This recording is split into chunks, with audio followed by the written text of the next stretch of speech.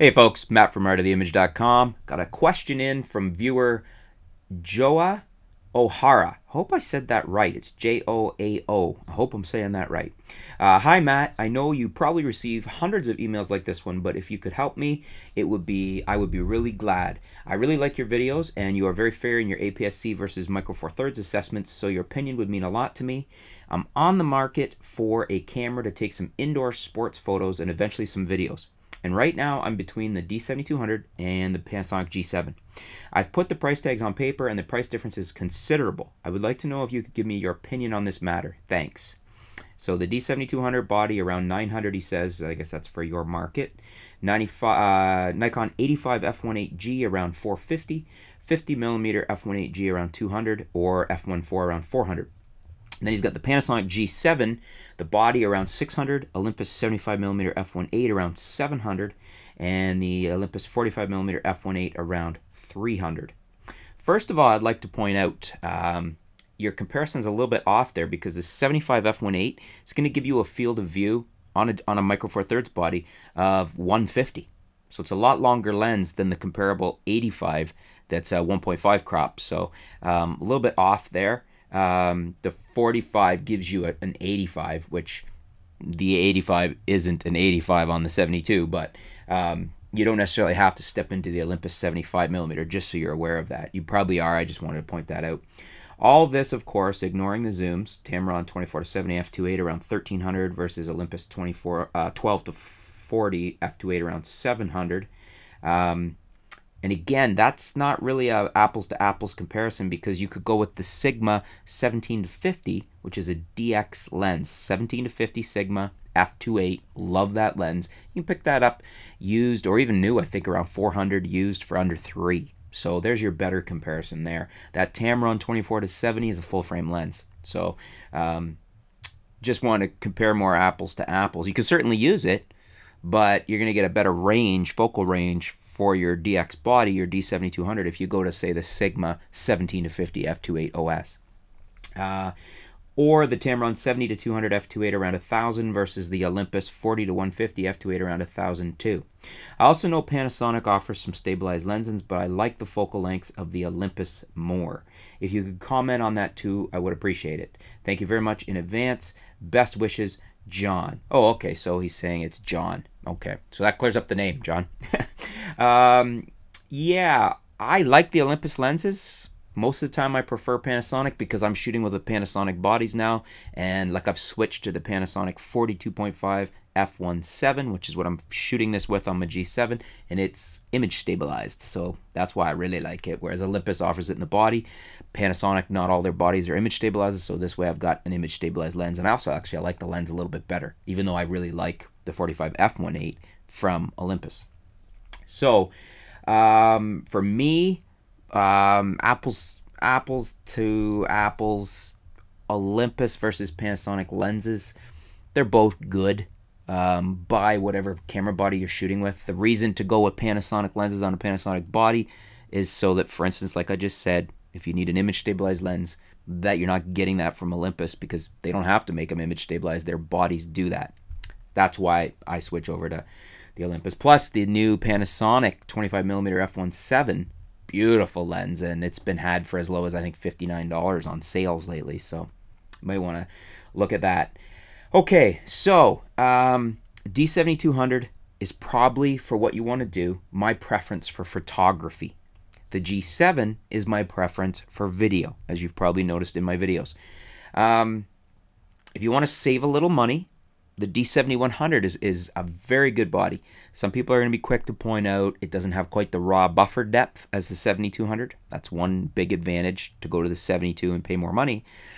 But I've always been able to shoot around that kind of thing. So if you want to save some money and get essentially the same camera, 7100 is a great deal. I'll put a link to Amazon below for all you folks, and for you, John, if you want to check it out. So that's an option to save some money. For photography, I like the APS-C sensor in the 7100 or the 7200 for ultimate photo quality without going all the way to full frame. Top performing sensor, just really nice sensor there. And you're not going to be able to beat that with any other APS-C body. Well, short of the new D500, but that's not even out yet. So I would probably go with your D7100 if you want to save some money. D7200 if you want to spend the extra on the body. The 85 f1.8G is a beautiful lens. By all means, you could save some money there by going with the older f1.8D. You're not really going to get a lot of advantage with the new G, other than it's just going to cost you more. There's some maybe a little bit better coatings on it, but the older f1.8D is a stellar lens, and it will autofocus on a 7100 or a 7200 because both those bodies have a motor drive in them. So you know, you can't do that on a 5500 or a 3300 because they only take AFS lenses. You can save some money there and use an AFD lens, an 85 f1.8 AFD. I'll put a link below too for you for that, with a 7100 or 7200. I love my Nikon 50mm f1.8G. Wholeheartedly recommend buying one of those. Love it. Not sure it's worth stepping up to the f1.4 on there for you. Probably a slower focusing lens, especially indoors like that. Tends to be anyways, most people think. Been my experience in general too. We're going to have it back in for some more testing and some more shoots lately, or later in this month, hopefully, or early February. Panasonic G7. I could do everything you're wanting to do with the G7. Great sensor. Not quite on par with what's in the 7100 and 7200, but still a stellar sensor. Still works really well. Really good noise characteristics. Excellent.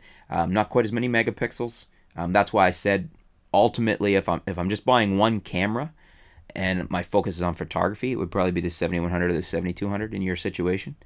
If it's equally split between video and photo, I would go with the G7 because very good photo quality. But stellar video quality, better than what's in the 7100 and the 7200, almost simply because it has 4K, but also because it has full manual control over video. It's got the flip out screen, a whole bunch of things that is better for video on the G7. The 75 f1.8, great option. I would probably grab the 42 f1.7, 42.5mm f1.7 from Panasonic. It's image stabilized, and it'll work very well for you in a hockey situation. And then, you know, what lenses you want to use for zooms and things. I really like my 14 to 140. That's a great option there.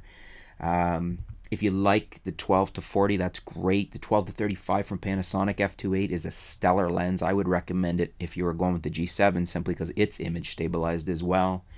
So yeah, if you are going to go with the Nikon, for a zoom, go with the Sigma 17 to 50 f2.8. There's no better lens on the market for that, for a APS-C body right now. Sigma 17 to 50 f2.8 OS, image stabilized. You pick them up under $400 used. So those are my recommendations. I tend to lean towards the G7 because I do a lot of video. If you're just heavily into photos and you're not really going to do much video, you said you're going to be getting into it more. But if, you know, photos are your primary concern, 7100 or 7200 from Nikon. If you think the video is going to become a bigger concern, then definitely go with the G7, the Panasonic G7. Best value on the market right now for video and for very good still photography camera. What do you guys think? Do you agree with me there? Do you agree with my assessments? You could see I always put my money where my mouth is. I shoot with the G7, love it. I could shoot everything I do just about with the G7. Just about everything. I love it. But I also really like the 7200 and the 7100. So, you know, if you're less video and more photos, then I definitely would look heavily at those. But what do you guys think? Leave your feedback below. Let's help out John. Thanks for your question, John. Stay tuned. We'll be back soon here at artoftheimage.com.